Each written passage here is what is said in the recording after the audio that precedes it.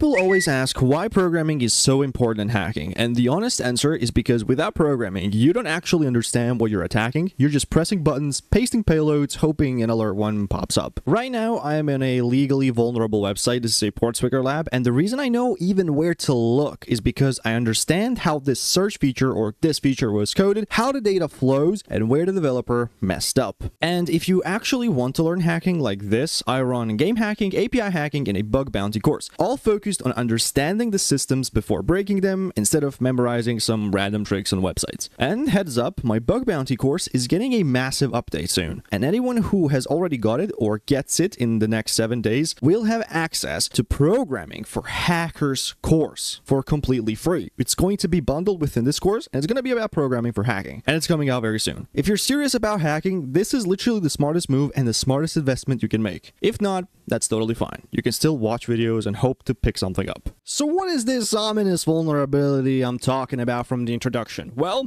those who know how to code will immediately spot it, but don't worry, I'll still explain it to the best of my abilities. And all of this can be found in my up-and-coming course. So let's get with the video. First of all, what I like to do is we're looking for a client-side vulnerability. I mean, it basically tells you that there is a DOM access here, but don't look at that. We can inspect element this page and go to sources, content unavailable. So we have to refresh this, go to index, and here is the source code of the web application. If we scroll down, you can see that there is some JavaScript, which is always interesting. So let's actually debunk this, talk you through what this code does and how you can also debug it, and everything in depth can be found on my up-and-coming course. So first of all, we have a add an event listener to a window, which is expecting a message, and of course, this is going to be a post message, and it can be sent from another tab. First of all, it doesn't check the origin here, which means that there is a vulnerability. So the first line here is iframe, and it does a document.create element, of course, and it's an iframe. And then an ACME player is set to be essentially the iframe, which we just created. And also we do a append child to iframe, which means that we essentially put it to the document here, to body of this document right over here. Okay, perfect. And then we have a try block, and this is very interesting and very simple. There's a d variable, and we call JSON parse on e.data. Now, what e.data is? Well, essentially, you see here e is defined, and e.data is going to be whatever data this message, this event listener receives when it receives a message from post message. Otherwise, if it doesn't get anything or if it doesn't find that, it is going to return an error and silently error out. Now we see a switch. Switch right over here is something like an if statement. I know a lot of people are going to be like, blah, blah, blah. Okay, this is just for the beginners for me to explain this. Take a look at this like an if statement. And this is basically if that, do this. If d type is that, do this. And if d.type is that, do that. Essentially, that's it. And there's also a default case, which means like an else statement. So this is all ifs. Anyways, d.type, if the d.type is page load, we're going to say ACME player element that's curl into view. Okay, nothing interesting. We see if the d.type is load channel, which is looking interesting. I'm not going to lie. It is ACME player.element.src equals DURL. Oh, this is our point of interest. See, load channel, if d.type, or what we essentially send is going to be JSON, and if there is a type key, and that type key holds a value called load channel, it's going to essentially set a SRC to this iframe, or source to this iframe, which is going to be d.url, and guess what d.url is? d.url, also what we send here in the E. Okay. So if that's complicated, don't worry, I'll actually show it to you how it works. First of all, let me put up a little breakpoint here, and let me start breaking this web application. First of all, I have to go to exploit server so I can mangle with it. Let me view exploit, and let's actually start trolling this. So there is a way to do this with iframes, but I just prefer to do this with window.open. So first of all, const tab equals window.open that. Click enter, and I believe this should stick in the sources. There is, right, of course, there is my breakpoint. It should stick, okay. And now what essentially we do is tab.post message.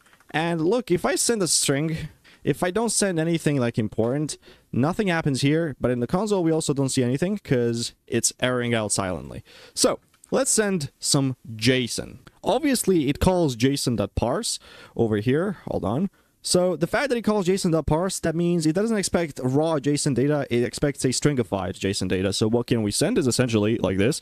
So JSON.stringify, and here is where we can put our own malicious JSON. So what is the website even expecting? Hold on. So what is the website even expecting? It's expecting load channel to be essentially d.type. Okay, so let's just do that. So type is going to be load channel, and the URL, because if there is load channel in the type, that means we also need to supply the URL, and the URL will be something malicious, because we're putting this into the SRC, which is on the iframe. So if we put here, for example, JavaScript alert 1, this ultimately should work. But let me add a few more breakpoints, so even a breakpoint here. So after we do this, click send. Hopefully this worked. Look at that, paused in the debugger. We can now actually do some messy stuff. Here is, you can see the local variables, kind of what currently is being referenced. And there's this ACME player, which is an iframe. Okay. There's the D, which has load channel and URL, of course, alert1, and d.type, of course, is load channel. So if I single step forward this to the next breakpoint, it takes into this, and essentially you can here even see it much better. And since we are setting an SRC to d.url, what is d.url? It's JavaScript alert1, and if I continue, you see an alert1 pop up. Nice. That's very neat. So what is the vulnerability here? Well, of course, it's XSS. If I actually remove all of these breakpoints and just essentially send this, you just see an alert1, which is very nice. But here's a problem. Currently, there is, you need to click a button, you need to do all of this bad, nasty stuff. But what do I mean by that? Well, in order for this all to work, a new tab needs to be opened, and then we need to submit this data to a new tab. So how can we weaponize this?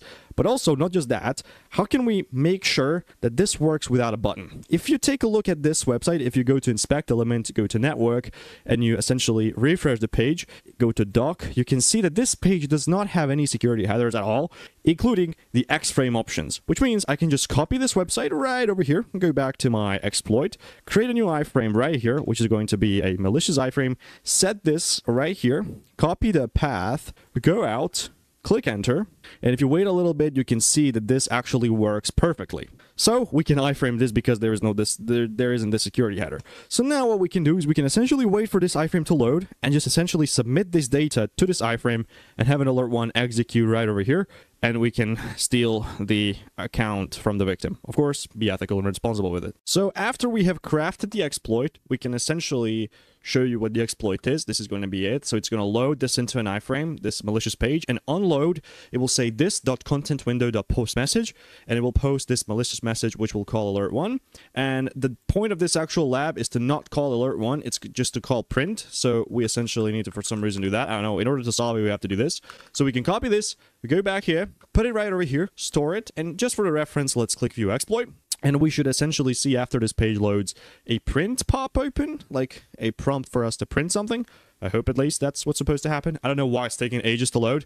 Dear God, please help. And there it is. We see this. Everything is working fine, and we can deliver this exploit to the victim, and hopefully we solve the lab. There you go. Thank you so much for watching this video. Hopefully you learned something new, and hopefully you will get the course which is going to teach you how to do all of this in programming as well. So stay safe, stay responsible, and as always, peace.